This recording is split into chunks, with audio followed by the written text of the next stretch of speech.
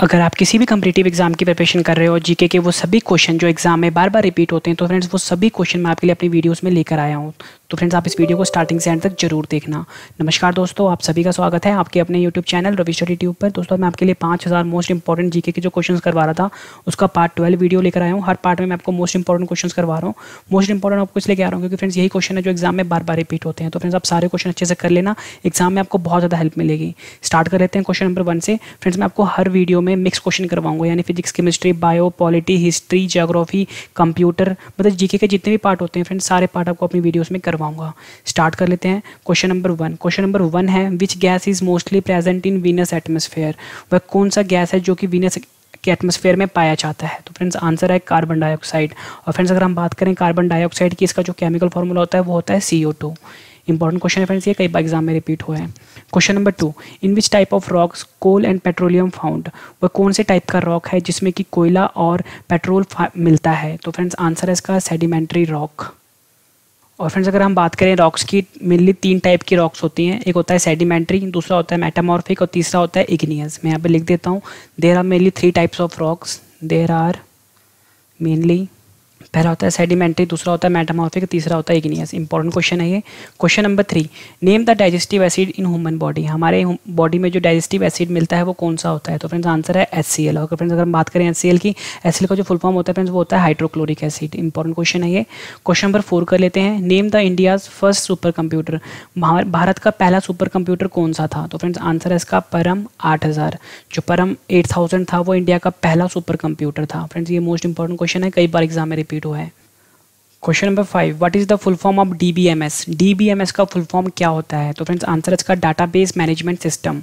Important question है friends, ये कई बार एग्जाम में रिपीट हुआ है। फ्रेंड्स मैं आपको बता दूं, इस वीडियो में मैं आपको 25 मोस्ट इंपॉर्टेंट क्वेश्चन करवाऊंगा। जब आपके 25 क्वेश्चन कंप्लीट हो जाएंगे, आपको ये 25 क्वेश्चन रिवाइज भी करवा दूंगा ताकि फ्रेंड्स आपको सारे क्वेश्चन इसी वीडियो में याद हो जाए। और मैं आपको बता दूं फ्रेंड्स, वीडियो के एंड में मैंने आपको छोटा सा टेस्ट रखा है 2 क्वेश्चन का। इन दोनों क्वेश्चन का आंसर फ्रेंड्स आपने मुझे कमेंट करके जरूर देना है, इससे आपकी नॉलेज चेक हो जाएगी और जो मैंने आपको पढ़ाया रिवाइज भी हो जाएगा। क्वेश्चन नंबर 6 कर लेते हैं, how many fundamental duties in our constitution. हमारे कॉन्स्टिट्यूशन में यानी हमारे संविधान में कितनी फंडामेंटल ड्यूटीज़ हैं। तो फ्रेंड्स आंसर है इसका 11 फंडामेंटल ड्यूटीज़ हैं। ये क्वेश्चन भी इंपॉर्टेंट है, कई बार रिपीट हुआ है। Question number 7, what is the study of spider. Spider की स्टडी को हम क्या बोलते हैं। तो फ्रेंड्स आंसर है इसका एराक्नोलॉजी। ये क्वेश्चन भी इंपॉर्टेंट है, कई बार एग्जाम में रिपीट हुआ है। Question number 8, golf invented in which country. Friends जो गोल्फ गेम होता है वो कौन सी कंट्री में इन्वेंट हुआ था। तो फ्रेंड्स आंसर है इसका स्कॉटलैंड में। और फ्रेंड्स अगर हम बात करें स्कॉटलैंड की, ये यूनाइटेड किंगडम का एक देश है और इसकी जो राजधानी है वो है एडिनबर्ग। मैं लिख देता हूँ, जो इसकी कैपिटल है वो है एडिनबर्ग।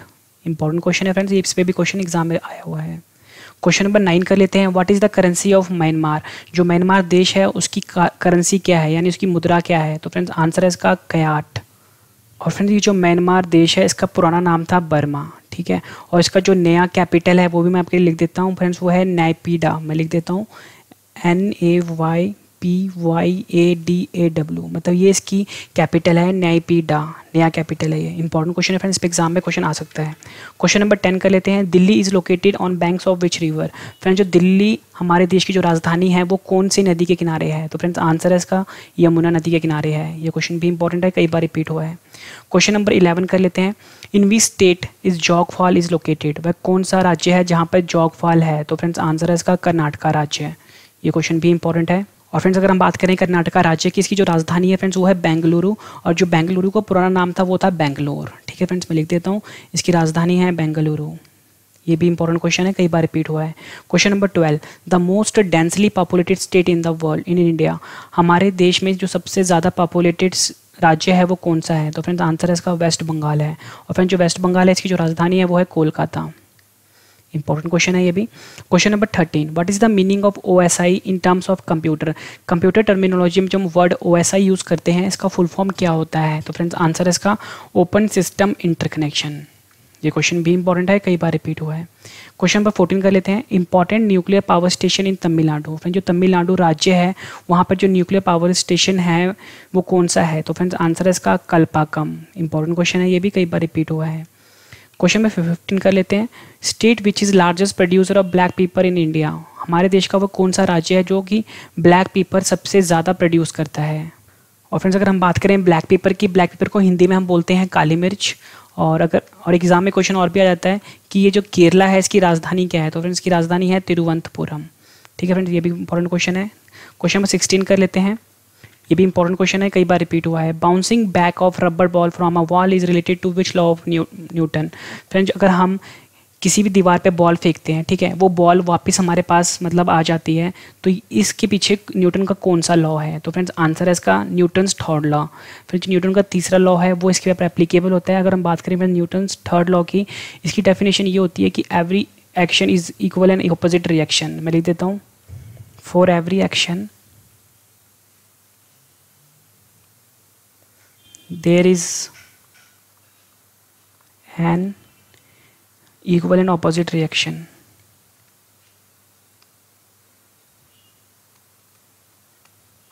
ठीक है फ्रेंड्स, इंपॉर्टेंट है, इस पे क्वेश्चन आ जाता है न्यूटन्स लॉ पे।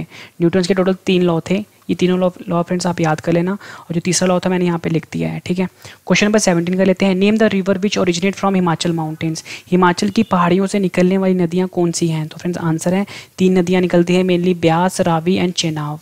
जो ब्यास, रावी और चेनाब नदियां हैं ये हिमाचल के पहाड़ियों से निकलती है। इंपॉर्टेंट क्वेश्चन है। Question number 18, which metal is most abundant in the earth crust. Friends जो हमारा अर्थ है उसके ऊपर जो सबसे पहली लेयर है क्रस्ट, इस पर सबसे ज़्यादा जो मेटल पाया जाता है वो कौन सा होता है, तो फ्रेंड्स आंसर है इसका अल्मोनियम है। और फ्रेंड्स अगर हम बात करें अल्मोनियम की, इसका जो सिंबल होता है वो होता है Al, और इसका जो एटॉमिक नंबर होता है फ्रेंड्स वो होता है 13। ये क्वेश्चन भी इंपॉर्टेंट है फ्रेंड्स, जो भी मैं आपको एडिशनल इन्फॉर्मेशन दे रहा हूँ वो आपके लिए इंपॉर्टेंट है। क्वेश्चन नंबर 19 कर लेते हैं। विच atomic power station in India is built completely indigenously. हमारे देश का वह कौन सा एटॉमिक पावर स्टेशन है जो कि कम्प्लीटली भारत में निर्मित है, तो फ्रेंड्स आंसर का कल्पाकम। ये क्वेश्चन भी इंपॉर्टेंट है, कई बार रिपीट हुआ है। क्वेश्चन नंबर 20 और ये हमारा आखिरी क्वेश्चन है। The process of coating on the surface of a metal with zinc is called.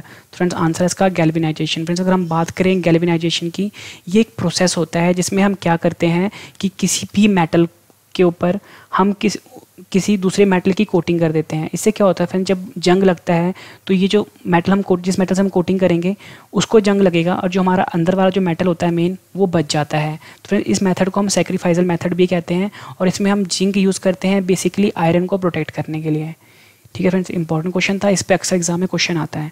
Friends ये 20 क्वेश्चन करवाए हैं, उम्मीद करता हूँ आपको सारे क्वेश्चन अच्छे समझ में आ गए होंगे। फ्रेंड्स जो मैंने आपको 20 क्वेश्चन पढ़ाए हैं एक बार आपको रिवाइज भी करवा देता हूँ, ताकि फ्रेंड्स आपको ये सारे के सारे क्वेश्चन इसी वीडियो में याद हो जाएँ। और फ्रेंड्स मैंने आपके लिए 2 क्वेश्चन का टेस्ट भी रखा है, इन दोनों क्वेश्चन का आंसर आपने मुझे कमेंट करके देना है। पहले एक बार मैं आपको रिवाइज करवा देता हूँ, फिर हम टेस्ट पे आएंगे और इसका आंसर आपने मुझे कमेंट करके देना है। ठीक है, स्टार्ट कर लेते हैं क्वेश्चन नंबर 1 से। Question number 1, which gas is mostly present in Venus atmosphere? Right answer is carbon dioxide. Question number 2, in which type of rocks coal and petroleum found? Right answer is sedimentary. Question number 3, name the digestive acid in human body. Right answer is HCl. Question number 4, name the India's first supercomputer. Right answer is Param 8000. Question number 5, what is the full form of DBMS? Right answer is Database Management System. Question number 6, how many fundamental duties in our constitution? Right answer is 11.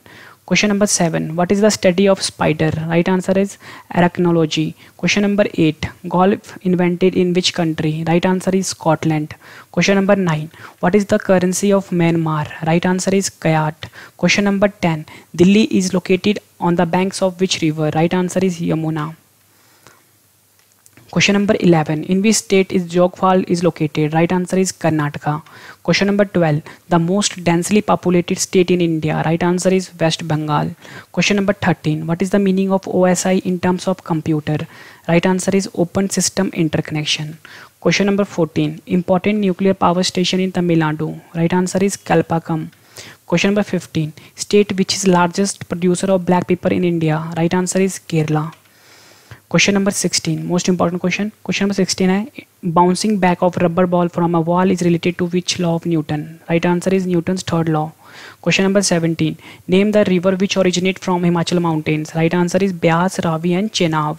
Question number 18, which metal is most abundant in Earth's crust? Right answer is aluminium. Question number 19, which atomic power station in India is built completely indigenously? Right answer is Kalpakkam.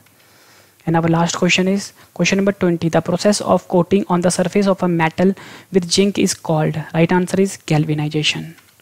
Friends मैंने आपको 20 question करवाए, उसके बाद यही 20 question आपको revise भी करवा दिया। उम्मीद करता हूँ फ्रेंड्स आपको सारे क्वेश्चन अच्छे से समझ में आ गए होंगे, क्लियर भी हो गए होंगे। फ्रेंड्स अगर आपको मेरी ये वीडियो पसंद आई तो फ्रेंड्स वीडियो को लाइक जरूर कर दीजिए। और जो मैंने आपको 20 क्वेश्चन करवाए हैं फ्रेंड्स, उसी में से मैंने आपको छोटा टेस्ट भी रखा है। इन दोनों क्वेश्चन का आंसर आपने मुझे कमेंट करके देना है। पहला क्वेश्चन है इंपॉर्टेंट न्यूक्लियर पावर स्टेशन इन तमिलनाडु। तमिलनाडु में जो इंपॉर्टेंट न्यूक्लियर पावर स्टेशन है वो कौन सा है? तो मैं आपको ऑप्शन दे देता हूँ, कल्पाकम। दूसरा ऑप्शन आप ले लीजिए, Chennai. Question number 2, which metal is most abundant in earth crust. अर्थ पर जो सबसे ज़्यादा जो मेटल पाया जाता है वो कौन सा होता है? तो फ्रेंड्स मैं लिख देता हूँ गोल्ड। दूसरा ऑप्शन आपको मैं देता हूँ एल्युमिनियम।